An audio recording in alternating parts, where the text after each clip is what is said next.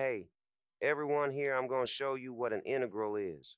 So basically, if you try to find the area under the line, y equals 5 between two different x values, you could just use geometry. Like between 1 and 5, the width of this rectangle is 4, and the height is 5, so the area is 20. Okay, Snoop. But what if the line is curvy, like a parabola? Look at y equals x squared. Geometry doesn't work.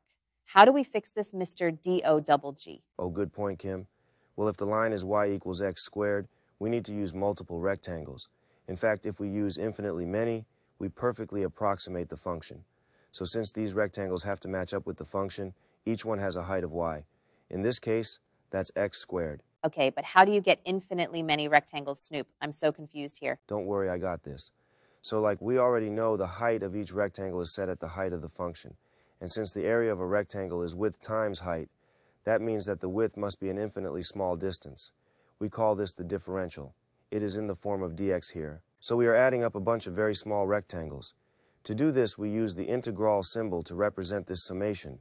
Thus, the final expression for this area would be like this. Later, I'll teach you how to actually evaluate this expression, but I think this is enough for now, Kim. Oh, thanks, Snoop, for the help. I'm about to get a 5 on my calc exam. You guys should subscribe.